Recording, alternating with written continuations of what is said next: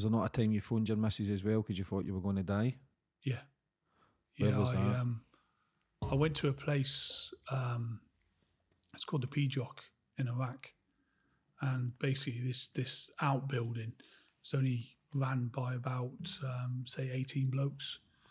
And we were guarding the prison. And from 11 o'clock at night till 5 o'clock in the morning, the fucking gates of hell would open and they would come from everywhere. They'd be like monkeys. They'd be just piling up, running everything. It got to the point where one night, it was overrun. And we were getting overrun from north, west, east, south, everything. They were coming from everywhere. And it got so bad, we were pissing on the barrels of the machine guns, the Gympis, because they were getting so hot. We were pissing on the barrels, trying to cool them down.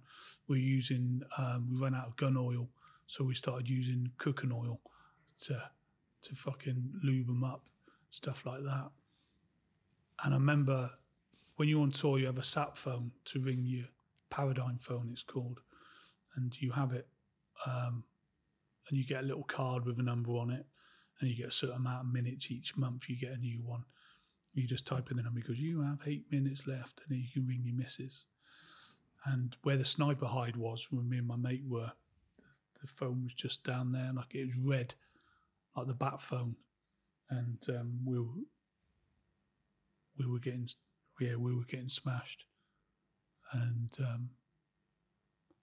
I climbed down and I phoned her up and I said, I love you.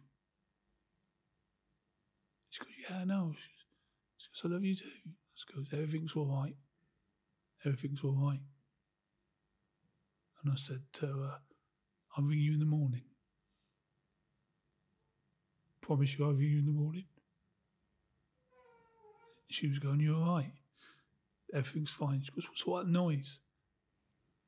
There's a bit of drama at the moment. I said, everything's fine. Then I put the phone down. Then I rang her in the morning.